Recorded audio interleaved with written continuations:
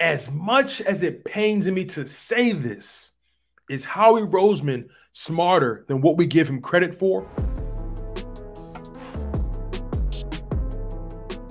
You guys, we have to discuss something. Shout out to your boy. I appreciate y'all for being here. Make sure you guys like, comment, and subscribe. But we have to discuss something very important. Excuse me. We have to discuss the wide receiver position. The wide receiver position is at such a premium during this era of the NFL. There was a point in time where the running back position was at a premium. You couldn't have a team without a star running back. You couldn't have a team, or your team wouldn't be successful without a dominant run game or a dominant bell cow running back. That was the early 2000s and the 90s and beyond. But as we start to transition into this new era of the NFL, this new pass happy style of play in the NFL, you're beginning to see wide receivers take precedence above the running back. And I don't necessarily have a problem with that, but we have to discuss the type of money that's being thrown around at these wide receivers. Now, let's be totally frank. The Philadelphia Eagles are making it very clear they're not going to spend big money on a wide receiver this offseason as it presently stands. You can tell by their moves. You can tell by the way they've conducted themselves through our free agency. You can tell because we're always supposedly in the conversation for guys, but we never pull the trigger. And on top of that, you can tell because we're always trying to give out one-year deals to guys. And most of these guys ain't just taking one-year deals. They ain't taking no shorts. But I digress. When you think about some of these guys like Stefon Diggs, who has got a new deal, you think about guys like Tyreek Hill, who got a new deal. Tyreek Hill's making an average of $30 million this coming season. Devante Adams making an average of $28 million. DeAndre Hopkins, who had his contract from a couple seasons ago, making an average of $27.2 million. Stefon Diggs signed his new deal, averaging about $24 million a year. DJ Moore for the Panthers, averaging $20.6 million a year. Keenan Allen, $20 million a year. Amari Cooper, $20 million a year. Chris Godwin, $20 million a year. Mike Williams, $20 million a year. Brandon Cooks, $19.8 million a year. And I can go on and on. But when you think about the most recent contracts that got signed this past offseason, Tyreek Hill, Devante Adams, Allen Robinson, Stefon Diggs, Mike Williams, Chris Godwin, you think about all those contracts, Brandon Cooks, Christian Kirk, most notably, who pretty much tipped the scales at the very beginning of free agency, you have to think about why the Philadelphia Eagles aren't pulling the trigger. And are they up to something? Is Howie Roseman actually much smarter than what we give him credit for? Is he actually playing the long game when it comes to the wide receiver position? Because you can dump so much money at the wide receiver position. You can do it.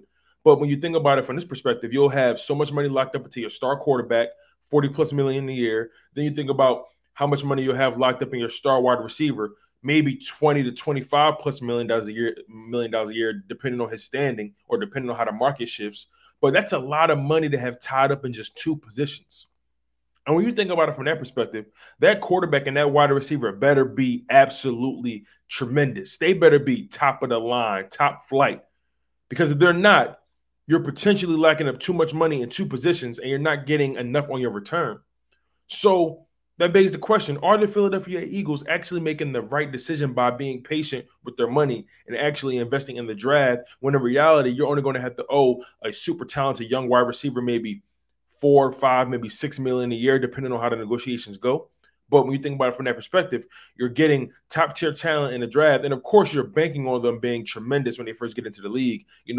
Ultimately you're rolling the dice on that young talent translating to the NFL without a hitch. But when you think about it from the books perspective, you're saving a lot of money. You're saving about 15 to 20 million at the wide receiver position, and you're still maybe getting the same amount of production or the same amount of talent, depending on how dominant the rookie comes into the NFL. But that's something to think about, you guys. As much as we want the Eagles to pull the trigger on these big-name wide receivers, you got to pay to play. And I'm not mad at these wide receivers getting their money. I'm all about people getting paid. It is what it is. If the market dictates it, get your coins, my brother. And I'm all about doing what's best for the Philadelphia Eagles as an organization. And I'm all about taking risk. No risk and no biscuit, as Bruce Arians always says. But we have to continue to weigh these options. We have to continue to weigh things as they progress. And is it the best thing for the Philadelphia Eagles to spend 20 to 30 million on a wide receiver right now, especially if they don't know if Jalen Hurts is the quarterback? I don't know. But I want you guys to be the judge. Comment below and tell me what you guys think about what I just discussed. Are the Eagles smart for actually being patient with their money and not dominating most of their cap space cap space with just the wide receiver position? Are they smart for trying to build through the draft and bet on young talent and trying to get it for the low instead of dedicating so much money, again, to the wide receiver position through free agency or through trades? Because, again, a lot of people want to trade for guys like, Deebo Samuel, Terry McLaurin, A.J. Brown, DK Metcalf. I know you guys want us to trade for those guys. And all those guys have said, except for DK, all those guys I said, A.J. Brown, Deebo Samuel, and Terry McLaurin, they made it very clear. They're not going to play or not going to show up for training camp or off-season workouts until they get a new deal done. And I'm not mad about that. These guys sacrifice a lot. These guys put their bodies on the line. Get your money, my brother.